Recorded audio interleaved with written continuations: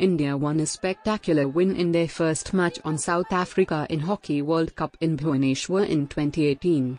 Former Indian women's hockey captain Pritam Rani Siwach said, "We are lucky that the World Cup is being held in our country and we hope we will win the World Cup."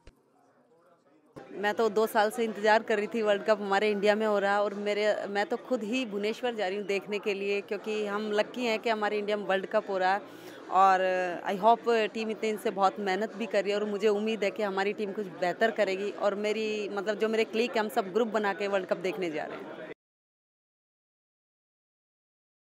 देखना experience तो बहुत ज़रूरी होता है, लेकिन इसमें भी कुछ टीम के कोच ने जो ट्रेनिंग कराई है उसने देखा होगा कैसा टीम में प्लेयर्स हैं। रुपिंदर पाल काफ़ी एक्सपीरियंस प्लेयर थे, सरदारा सिंह भी थे, लेकिन आपको पता आजकल कंपटीशन इतना कि यंग प्लेयर भी साथ साथ में तैयार हो जाते हैं। तो कोच को लगा कि शायद नया प्लेयर तैयार हो गया होगा, तो मेरे को लग रहा है वो भी बेहतर ही करेंगे।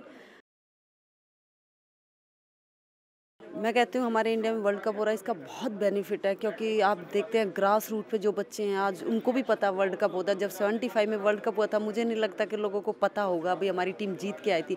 लेकिन आज बच्चे बच्चे को आप पूछोगे तो वर्ल्ड कप हॉकी का कहाँ हो रहा है, तो बोलेंगे भुवनेश्वर में। तो इससे हमारा जो ग्रास रूट पे हॉकी है वो और ऊपर जाएगी।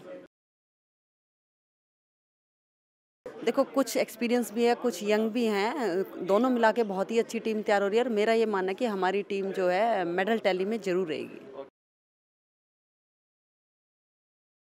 देखो, हमें उम्मीद तो पूरी है और हम सच बताएं इसीलिए जा रहे हैं कि हमारी टीम वर्ल्ड कप में जो है मेडल लेके आएगी और सेलिब्रेट वहीं पे ही करेंगे।